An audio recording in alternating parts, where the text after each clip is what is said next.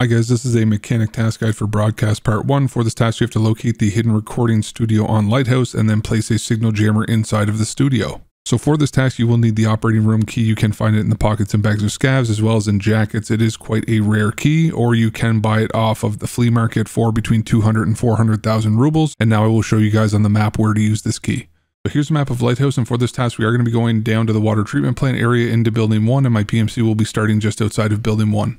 So I'm here on Lighthouse just outside of building number 1, and as a point of reference, this is where the 2 rogues spawn that protect the water treatment plant from the opposite side of the map and the main bridge. So one on a Gatling gun and then one on a grenade launcher. So for this task, you do have to go into building 1, and then the numbers are all up in the top left side of the buildings in case you are ever confused as to which building that you're at. So once you go in through this door, then you're going to go all the way over to the far right side and then hug this wall all the way down until you come to a door. This door is the operating room and where you need to use the key. So you will have to have brought a signal jammer with you for this task, and then once you go into the room, you will basically get prompted immediately to place down the signal jammer. So you can put it down anywhere in the room and it's a 10-second timer. If you happen to die while you are placing the signal jammer, then you do happen to come back. But if you do plant it successfully, then the task will be automatically completed. You do not have to survive an extract from the raid in order to complete it. So just a few tips when you are trying to do this task yourself. If you are a USEC player, then you will have a much easier job trying to approach the water treatment plant, provided that nobody has shot and killed the rogues yet in this raid, or that you haven't killed them in one of your recent raids. If either of those things have happened, then they will be aggroed onto anybody regardless of what faction that you're in. However, if you are a bear, then you will be shot on scene basically. Another point is that if the ground rogues do happen to have spawned in your raid and they are around building number 1, then they will aggro onto you as soon as you get too close. So they have the chance to spawn in any raid at any of the 3 buildings, and it's just basically randomized. You also have the chance for the goons to spawn, but they tend to stay more so in the center and over towards building 2 and 3. And sometimes when you enter into one of the 3 buildings, so for example, for this task, you have to go into building number 1. When you exit the buildings, then the rooftop rogues will aggro onto you, even though you haven't shot them, but just because you entered into the buildings.